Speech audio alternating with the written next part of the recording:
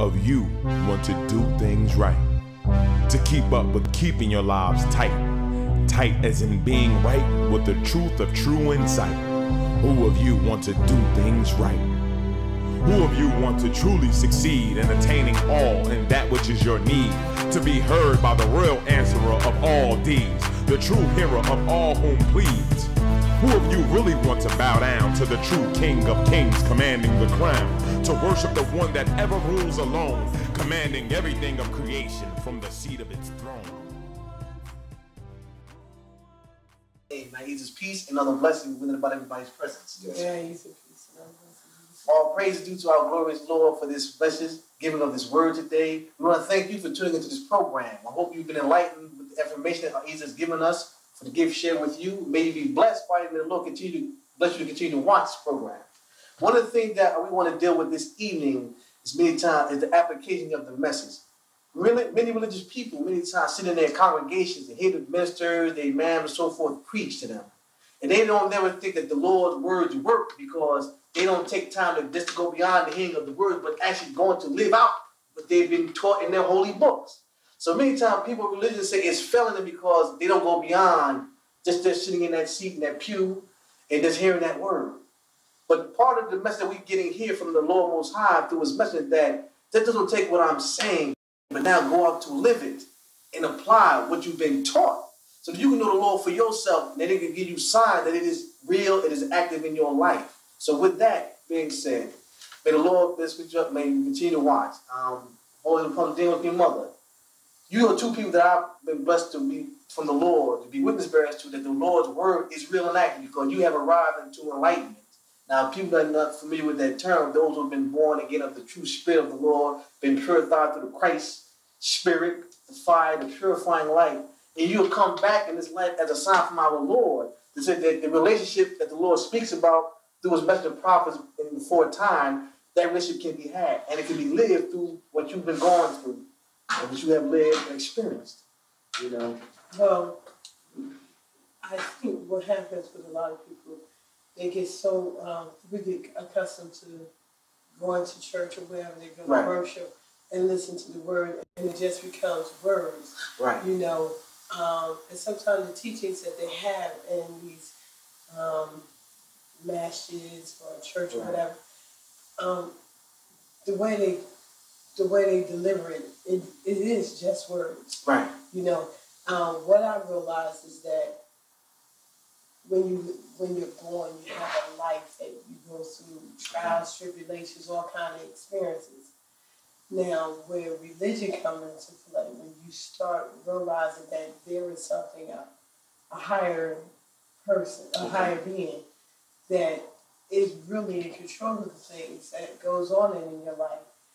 You know, that if that piques your interest, you know, because you could go to church 7 days a week, but if A.H.A.D don't give you awareness that it is present, then your interest is not piqued, then you just go to congregational services because that's what people do. Right. But if A.H.A.D piques your interest and you start questioning your world, within and outside of yourself. Right. Then when you go to the church or wherever, then the words become active in you. You know, even though they may only be words to the person that's preaching. Right. Once that takes place, that has to take place. Right. Once that takes place, then if if A.H.A.D put in you to seek it, then you start trying to take them, I say the preacher is giving you a word, and you try to take it and apply it to your life. Okay. Once you try to apply them to your life and you realize that applying them is not, how can I say, it's not a cakewalk. Okay. Okay? Right, not easy. Not easy. Okay. Mm-hmm. Then you'll come into a more realization how real the Lord Most High is. Right. Then those words become like food to you. Okay. They become the things that start helping you start nourishing you. Okay. And then if once you start letting them become like food to you, then the more you want to eat of it. Right, okay. Okay, because it becomes good food to you. Right. Then you want to eat them. It's just like this here. If you have a math problem and your math teacher gives you the answer for the problem, the next thing you're going to look for him to give you the answer and the answer and the answer. Same thing with the words that Aisha sends down that are preached to the people. Some of those words is Aisha words. So once you apply them, you start living them, then they become alive. Then you go beyond listening to the words coming out of somebody's mouth. Right. But you're naturally going to a station where you're hunting for the words. Okay. You know? I was looking for a way to get into what you're saying, because I understand what you're saying, and I'm quite sure people in the audience understands, but I recognize, and maybe you do too, that she's shortcutting herself to death. Yes. She's shortcutting. You know how you're trying to say something, you just can't. But you can live it in your mind, but you can't just pull it out to where you think that people may understand what you're saying. That's all right. But let me say this here. First of all, boy, I said pick a subject. You really do pick a subject, boy. This brother here, he's good.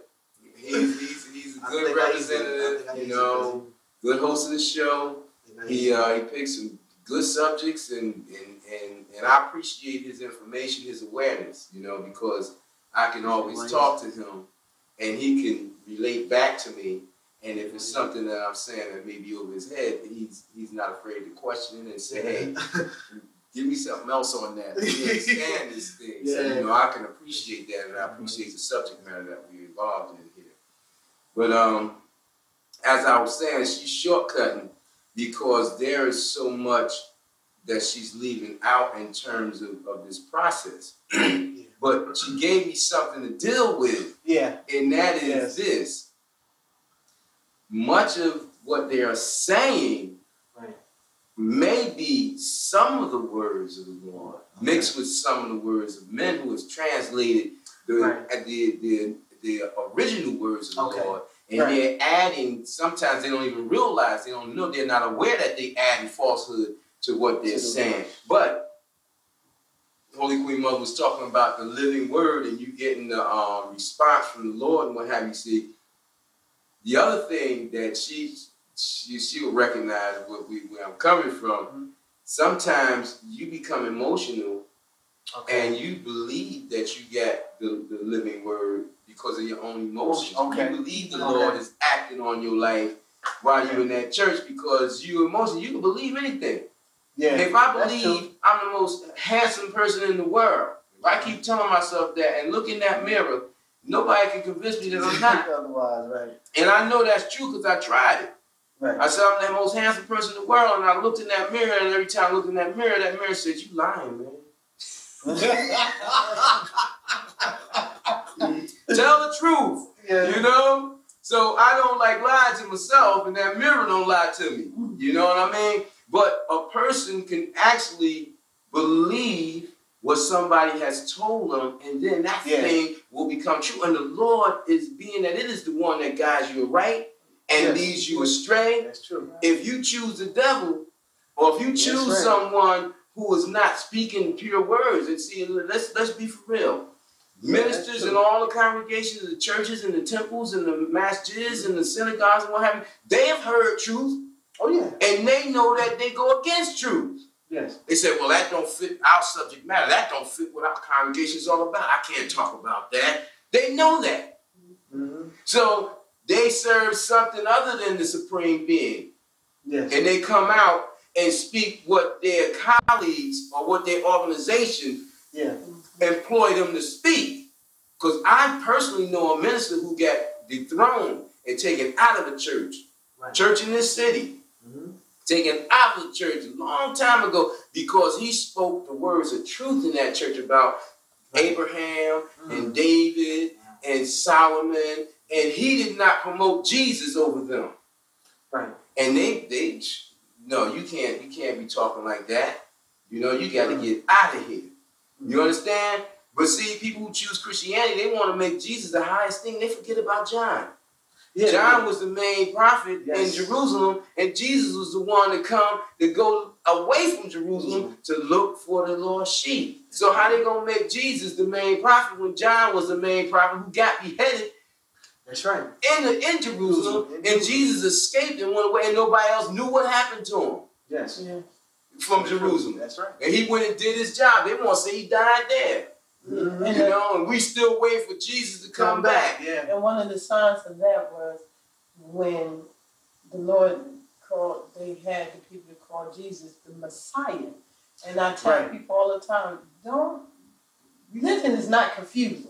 Man makes it, put the confusion in it. Now, if he was called the Messiah, and if you look up and see that Messiah means the traveler, that's right. Then why would I either give him the name the Messiah, which was the traveler, for him to be the main messenger prophet in Jerusalem? And why would the Lord come to Elizabeth the same way it came to Mary, send an angel to Elizabeth, and an angel to Mary, and then have John born first, and then have John anoint Jesus and send Jesus off to his duty, and then have the greater following in Jerusalem himself, then be the greater threat to the power of the rest of them, and for them to have them beheaded, you know, and try to kill up the rebels, because all those rebels who was at the Dead Sea, that hit the Dead Sea, because they weren't Jesus followers. That's right. They were with John. That's right. And they knew what Jesus had said and what John had said. Jesus was gone. Jesus only had 12 followers, 12 companions. That's it. And 12 of those weren't true. That's right. John had them all on people. They wasn't with Jesus. So where's the Christians that's ignoring those facts? That's right. So you can believe anything you want to believe. Mm-hmm. You know, just like you can believe Jesus is Christ. If you want to believe that. When Jesus said that he became enlightened by the Christ, he became of the Christ, you know, that the Christ is the light, the pure essence and entity of truth. That's right. You know, the crusher. And Jesus knew all that. Jesus said that. You know, I mean, but what the people come? They come and they make the little changes, and people want to believe it, and they go by it. But see, delivering the message, applying the message, is a thing that you do from the soul of flesh. Right. And just passing off words is not applying the message. This is what we're talking about, right? That's right. Because you have people who get up on the roster, man, and they perform. Boy, do they put on a show, man. Yeah. Oh, man, and they get paid for it too. Oh, they put on the show, they do the heebie-jeebie dance, and they get the calling. They get about 500 amens, and then they say a few words and get about 500 more amens. You know what I mean? And the whole thing is about the amens. And then they got you thinking that amen means so be it with the Lord. When amen is amen. The breath of the mind, the supreme breath that is breathed into the creation of all things that gives it life of the mind. The supreme mind. Men, mind, man, mind, the breath. But people, they just take what's given to them without investigating. And these things that I speak that sound foreign to people, man, they're still out here. They're in the ancient writings. All you guys do is investigate. Don't be so fast to say, oh, this guy crazy, this guy not right, this guy. Investigate yourself. Don't sit back and let a preacher or a minister or somebody investigate. Don't let me investigate for you. You go and investigate. I'm just telling you, it's there, it's out there, you know? Don't believe what the devil tell you to don't do it. Yeah. And now you want to know who the devil is? Just talk truth. It's from your soul. Real truth to them, and see who turn away, try to turn you away. Or go to your minister with another holy book. That's right. And see if your minister can accept the holy book from the Hindus, the Buddhists, the Taoists, the Muslims, the Christians. See if they can accept it. If they can't accept that holy book, then know that they're with the devil. Know that they're with the devil, because the Lord's words is the Lord's words, don't matter who. And let me tell you this here, good Christian brothers and sisters. Mm-hmm. The Bible is a mixture of many prophets' books from many different lands, from many different time periods, of many different languages. Yes. So the Quran, the Holy Quran or the Vedas or anything that you put up in there with it is just another book of another prophet. Yes. So don't be so fast to follow your ministers and preachers and priests to say, curse that. That's books of the no, they're the same as them books of the prophets. That's right. These books are not just books of stories of people's lives. These stories is stories of wisdom that give you examples of wisdom, give you examples of these prophets so that you will understand how to apply this word that we talking about, the living word of the Lord. I know for many times people that are listening to the audience, that you go to your congregational place of worship. And one thing about the message the Lord give here, it ain't just about getting a feel-good message. This message here from Aisha sends you out on a journey. Any man giving the word of the Lord should be trying to continue on something beyond them to reach the Lord that they profess to preach to you about.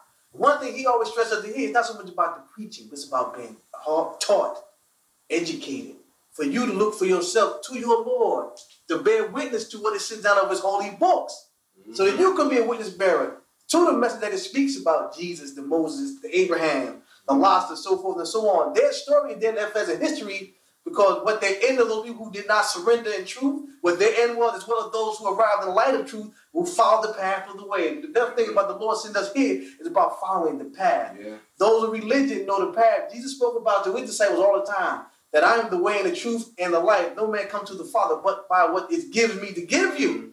Now there's a way to the Lord in this house, but you got to follow the instructions, the guidelines, the guidance that is in the form of the books. You know, and Muhammad, excuse me, just let me say this real quick there. Muhammad knew about the path of the way too, that which the Sufis talk about, the mystics, the saints of Islam, who the masters of the people wants to kill because they're true messengers of Allah, and they defy what these sheikhs and imams and these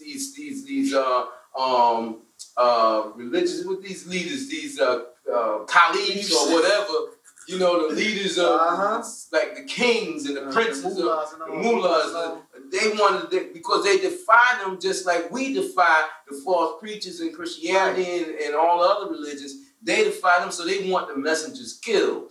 You understand? But Muhammad knew about the path of the way. That's what he worshipped under. And Allah said, today I name for you the path of the way. Yes. The path of the way is your way of living, your religion, which means the way you live. I name for you the path of the way. It is the way of submitting to the peace of life. That's what as-salam or Islam means. The peace. Yes. You understand? The religion of the peace is salam. And the truth, like you said, all the message prophets believed in that same path. But the Chinese and Japanese and Italians, they said this is the way, the path of the way. Right. And Jesus said the same thing. But go ahead, yes. Oh no, I was just saying I was reflecting on applying the word. Yes. Applying the message. A lot of people don't walk the path.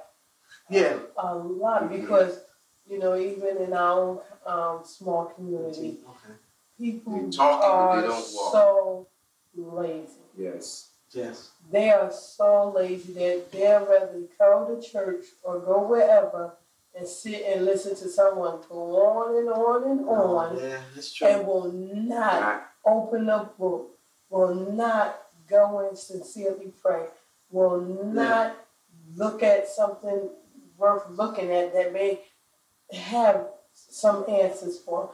They want your truth. They don't want the truth. Their heart to life. Right. Okay.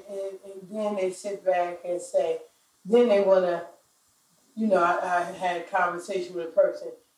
One person was a Christian, the other one was a Muslim. They want to argue. And I'm like, what are you arguing about? To you be your way, because you ain't following your way. Thank you. In truth. Yeah, to you be your way, because you ain't following your way in truth. Because if you both were following your way into truth, you would come together as one. That's so it wouldn't be no arguing. Right. They want to argue about this is a Christian, the war that's going on is between Christian and Muslims. How can you, really show you the ignorance? You ain't did no studying, because you would know that religion, the truth, Right. that Aisha give us ain't had nothing to do with that war. Right. You and know? Plus, those Christians are not fighting in the way of Christ. Those Muslims are not fighting in the way of Muhammad. And both factions on both sides they fighting for land, power, money, position in the world. It ain't got nothing to do with the grace of the beauty of the Lord's words of wisdom or the peace or people surrendering to the peace. You know, how you gonna call Saddam a Muslim, a believing Muslim? Yeah. How you gonna call a terrorist a Muslim? To make him seem like he represents Islam. How you gonna call a president of this United States of America a representative of Christ, of Jesus? That's right. You understand? Jesus didn't know no color boundaries. That's right. You understand? Jesus would not stand up for the Constitution of the United States of America. Believe me, he would not stand up for it. That's right. This 3/5 of a man thing with with a certain people. Jesus would never stand up for slavery, mental slavery, or any kind. That's right.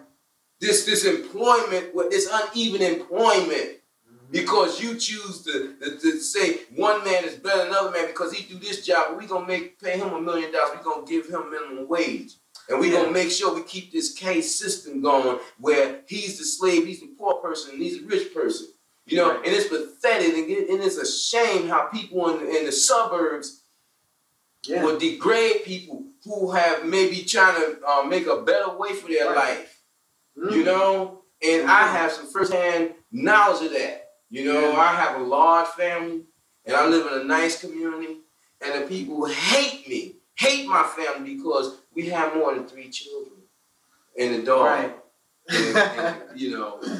If we don't live that white lily, white picket fence and bourgeois slave to the master type of life. You know, we don't go to their unholy churches and we don't go to their unholy town meetings and try to defend what we stand for. We believe in standing on the faith of the Lord Most High and believing that we're doing the Lord's will because the Lord commanded us to be and live and act in the way that we be, live, and act. Yes. And not be concerned about those neighbors who got mansions and quarter mansions and half a mansions with 2 people living in the house. And greedy people they getting their riches in this world, they going to hell. Yeah. Because they getting their rewards in this life. And they doing people wrong, man. That's serious, man. Yeah, serious. They're not applying. They think they better. I seen something this on this picture, just a small part because I wasn't really into this thing about Eva. Deliverance from evil. Yeah. I happened to look at a part of that, you know, and the part that I looked at, she had made a statement to LL Cool J about how the IRS and somebody else makes her a better person because she make more money than him and she had a better job than him and she like stood up to that thing, man, shaking her head. You know how women do that thing. Yeah. And I'm a better person than you. And I'm like, look at that. And he was all after this woman. But the thing about it is that's the way people really think. I got a better job than you. I got a higher status than you because the society didn't put me at this high status. I went to school and I got an education. You know, and I got a better education than you. And come on, man. Everything has a part to play in this society. Every being has a role. Every person got a role to play in this society. And if these people were was of Christ, you wouldn't have no derelicts. You wouldn't have no homeless people. You wouldn't have people living out on the streets. You wouldn't have this uneven balance where you got a family with 10 children living in the projects or a small house and a person with 2 people living in a mansion. You would not have that if this society was about Christ. Right. You know, when the world you become enlightened with different situations, they always make it seem like poor people are very violent people. Yeah, they do. And they steer poor people into that education. They do. How can I, well, I'm trying to figure out how can I explain it. What they do is, okay, just like us in our neighborhood, because we are different, the whole thing is, okay, you don't belong here. So they're going to constantly throw stones. Throw stones, pebbles. Right. Pat. But then, once you done got hit with about 20 pebbles, and you get mad, you decide to bend down, pick them, and throw a rock right through their window. Pow! You're the evil person. Now, right. And then they got the judge to back them up, the law officers to back them up, and so forth and so on to back them up and say they're not good people. But see, we got a trick for them. I've lived in the law. I'm a vet. I'm a veteran of police, veteran of the military, fought for this country in the whole 9 yards. You understand? Mm-hmm. I know my rights. I know my stance. I've protected people in the suburbs. I protected them in Newark. Okay. You understand? I laid my life out for them. So I let them go on and do their thing. Right. You know, but when push comes to shove, when I do open my mouth to civil law officers and what have you, they always step back. Why? Because I come correct. You know, I don't live a false life, you know, and they paddywhack, kicking back, tackling. You know what I'm saying? Yes, oh, sir. Man. I need to something, man, because they've given us this message that the Lord has given down. This is a thing of reality that people don't even know how real the Lord is. No, they don't. Like I said, it's not about the feel-good emotional trip they've been taking on, but that the Lord is the reality, and it is manifesting to them in this day. They can come to it. Yeah, it's unseen. It's always present. You know. And just like what we're discussing about, you know, how people do you in your home, those is experience. See, people talk about things, but if you don't experience certain things, then you don't have a clue. You just have to go with someone's words. Mm-hmm. You know, and that's the same way with you not investigating things for yourself. Then you just, you know, well, I'm just going by what he said. No, you got to go further than knowing what he said. You have to find out for yourself. So that when you go to tell someone else, you have a foundation to stand on. The gong is about to go off. Yeah. Our gong man is about to hit the gong to let us know that we have a minute or so. Oh, praise is due to the Lord. We got to reward the gonger. Yes, we do. He's behind the scene, folks. He's a good gonger. Yes, he is.